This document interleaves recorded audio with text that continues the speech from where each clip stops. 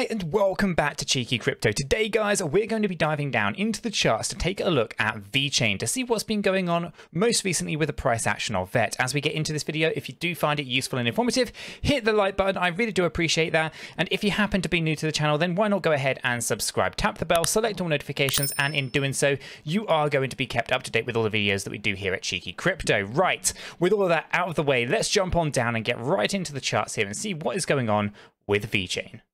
Okay, we're going to start things off, guys, with our hourly chart. We're going to be talking about why I am expecting a slight pullback here and where I think it's going to land.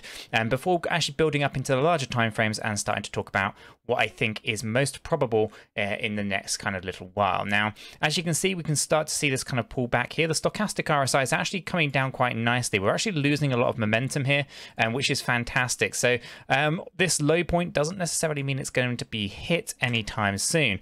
So what do we have actually going on here? So as you can see, we've got this little set of red candles here setting lower lows and lower highs at the same time, right? Quite bearish. Now, what you also have is the volume just dropping off like off the cliff as well. This basically means that although, you know, we are pulling back a little just here, with that volume decreasing, we're able to wipe this stochastic RSI out very, very quickly, meaning that we're going to be heading right the way down here into this oversold area and without actually doing too much damage to the price, which is going to be meaning that we're holding up quite nicely here. And does it mean that this low C wave target of 5.1 cent is not going to happen? It's invalid? No, not yet. In order for that to happen, we would actually have to move up quite significantly. Let me grab hold of my horizontal ray here. We'd have to push up to about 6.4 cent. Okay, so to invalidate this low point, we would have to go higher than 6.462. Okay, so that's quite a climb for Vechain right now, and considering the volumes, they aren't really there. And obviously, we haven't had a real definitive, move down. We've had this kind of really short ABC inside this larger move. So we are expecting this to kind of be a bit choppy here on this kind of continuation. And the other thing we have to kind of bear in mind is the similarities of this move with ones that we had previously. We moved up, we went sideways, we then moved up.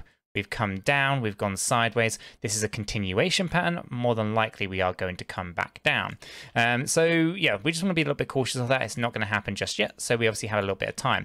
So let's actually do some sub-wave counting here and see what's going on. We obviously have an ABC here with an A, B, C down, A, B, C up. So this looks like an A wave down with a B wave still to come up and then a C wave down lower. So, you know, I don't expect us to go lower than our A wave just here just yet. I do think we are likely to have this wave, but I think we are likely to see this pull back a little bit. So let me just show you what I'm seeing here. We effectively have an A, B, and C here in this white line, and we have another one just inside here. So we've got this real small A, B, and C. Now that's actually an impulsive move that got invalidated. We won't really talk about those. They happen quite a bit on the hourly chart. It's why it's not the best chart to do this on, but there we go. There's our ABC up. Shorter actually. It should have gone higher, but we fell up here. There's a bit of resistance. So again, you know, we've got the reversal. Now we are tracking an A wave down. And there's a couple of ways you could look at this. This could be an A, B, and C, but I don't think that's necessarily right. I think we are more than likely going to be looking at like an A, a B, and a C to that effect. But, you know, again, we could be wrong on that one. It could literally be as small as this, and it's just completing now. The problem is that stochastic RSI is only about halfway through, so I would anticipate that we'd end up with this actually being an A wave, a small bump up, and then a further wave down. Then we actually end up with this nice kind of reversal. Again, you know, we can go higher than this point, as long as we do not go higher than 6.4. Then our C wave is still valid, but obviously the higher that we go here, so if we go higher than 5.9, the higher our C wave target also goes, okay? So it doesn't mean it comes all the way down here. We constantly reevaluate the low point. But it does look like we are just trading sideways for the most part, and we could effectively be looking at some kind of zigzag on a slightly larger time frame, like the 4-hourly chart, for example. Now I'm just going to remove these so we kind of have an idea of what is going on there. So yeah, on the hourly chart here, we are looking okay for continuation, but do be aware that this is a bit of a bear flag to a degree. I hate using these kind of terminologies because sometimes they kind of get blown out of proportion a little bit. But we do have some interesting kind of levels of support here on an upward trend line. But again, pole, flag, drop down. This is just the continuation pattern as I see it, unless proven otherwise by going higher than for 6.4 cent. Okay, so for now we obviously have that. I would anticipate that this B wave actually pushes up a little way higher. We haven't had a huge amount of a bounce here, so let's actually just measure the bouncing as well, so we get an idea, right? If we actually come up to the 618 right here, about 6.1, that's also a good place to reverse to, and if that is the case, then our C wave low actually comes up to 5.3 rather than 5.1. Okay, so I'm going to leave it there for now, but I do anticipate this just being a bit of a sideways trade, a bit of a zigzag. But again, I could be wrong on that, so I just open that up to the floor there to make sure that we're all aware of the invalidation points and what would have to happen in order to not see this low come in. Of course, I think there's a high probability that the further lows are due. The daily stochastic RSIs are a good indication of this. They've still got quite a way to go. So let's jump into the 4-hourly chart and again just review what that stochastic RSI is doing. Again, it's right down here as the oversold. This is actually promoting a bit of a more of a bounce to the upside. So again, we can see that. But the volumes, guys, they are really decreasing. No one's really participating just here.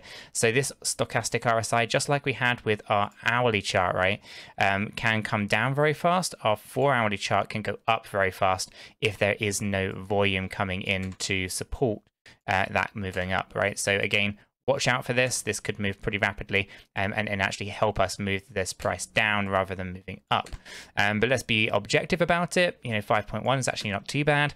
And we're practically there anyway at 5.6. Of course, invalidation slightly higher, this being 6.4 cents. So be mindful that although we have a stochastic RSI going up here, or has plenty of room to grow into, I should say, the volumes are dropping. If the volumes do not increase, this is going to continuously, steadily rise up without actually doing too much to the price, in the same way that we are seeing the hourly stochastic RSI move down without doing too much damage to the price. This is basically continuation. And when you see a continuation pattern, we have to know the trend that was leading into it, because basically trend coming in, continuation of the trend beforehand means more downside. So be aware of that. Over there. Now on the 8-hourly, we obviously oversold, so this does promote a bit of a push to the upside and a bit of a bounce. We haven't really seen too much of a bounce, as I said. We could potentially move up a little way before we actually start seeing some decent kind of pullback to kind of level out the C wave here. Again, plenty of room to grow, but the volumes are still decreasing, so we need to be very, very mindful over that, that the volume came in on the way down. It didn't really come back in to push the price up, at least not yet. Obviously, interesting things going on in the US, so maybe that's going to have an impact on it. You never know. And obviously, as I said earlier, at the daily chart, we are looking for a bounce to the upside, really, on our daily chart. We've kind of seen this huge kind of pullback here in the sense of these set of red candles, but we haven't actually seen a definitive wave to the upside, or a B wave, right? So if all of this is one big A wave, which is very possible, right, that this is just an A wave down, we need that B wave, which is what I've been talking about on the smaller time frames, and then we obviously pull back down into that C wave lower. And again, this is the entire measurement that we've been looking at, just easier to see it on our daily chart here as we got this set of red candles. The daily stochastic RSI has a lot of room to correct to. It's about halfway through. Being about halfway on this stochastic RSI and price chart, yeah, it kind of gives me that idea of 5.1 actually coming in. And again, all of these things, they build up into the larger time frame, which is the weekly, and the weekly is actually looking pretty good, right? Obviously, we had that low target down here of about 3.5 cent, and that is fine. This is perfectly fine to have this just up here without going down lower. It does actually meet the requirements of a C wave. It's just a shorter C wave than we were expecting, which isn't a bad thing. It just means that accumulation has to happen slightly higher than down here. And obviously this whole thing is wave 4, right? It's a wave 4 correction. So this actually then leads us up into the minimum requirement of a 1.618. That actually comes in at just over $1, $1.25 of a cent there. So it's an interesting kind of level there. And obviously, there's going to be lots of resistance on that journey. But once it goes past the previous all-time high of, I think it was 28 cent, or was it 27.9 cent? It's going to be into price discovery mode. And this is the most, let's say the most probable, but it's, it's the minimum requirement of a fifth wave here. So again, actually, I can move that. It's not quite, if that is our low point there and we don't go down any lower. it's actually 86.8, so just short of that dollar point. Okay, so we should be very, very mindful over that.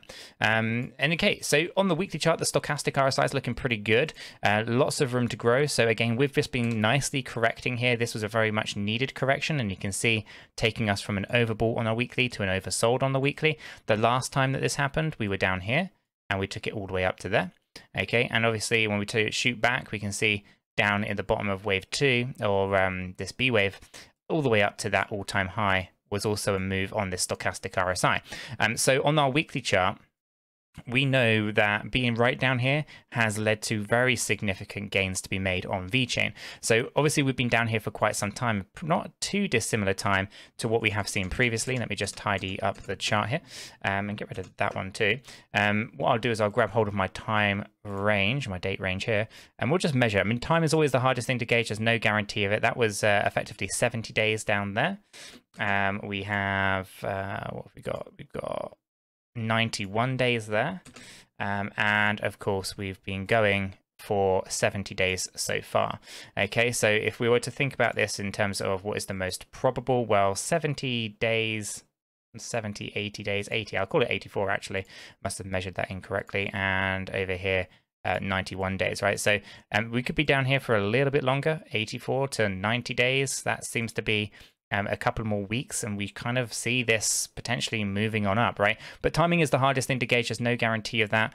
It is literally just an interesting observation on the stochastic RSI. But ultimately, you know, everything's looking pretty good for Vechain, right the way down from our hourly chart. We obviously are expecting some volatility here. But again, this is not unexpected. This is a fantastic accumulation zone, hence it's in these yellow boxes. These have been highlighted for quite some time previously. So again, we are looking for a little bit lower. I do expect a little bit lower here, but after that, I'm expecting a nice surge to the upside. The stochastic RSIs are being you know, interesting. This one's getting wiped out quite fast. This one's rising up quite fast with drop in volume. The 8 hourly is in a pretty good position. The daily is correcting, which is great. You need to see that corrected. The weekly is in a really good spot. So ultimately, yeah, we should be in a pretty good spot over the next few weeks for Vechain to kind of steadily start rising back up again. So this could be potentially one of the last opportunities to actually get into Vechain or to build and accumulate Vechain's VET token. You know, that you might never actually see these levels again for quite a significant period of time. So guys, I'm going to leave the video there. If you have found this video useful and informative, hit the like button. I really do appreciate that. If you happen to be new to the channel, then why not go ahead and subscribe? Tap the bell, select all notifications, and in doing so, you are going to be kept up to date with everything that we do here at Cheeky Crypto. With all of this said, done, and out of the way, I hope everyone has a fantastic day, and I'll catch you all in the next one.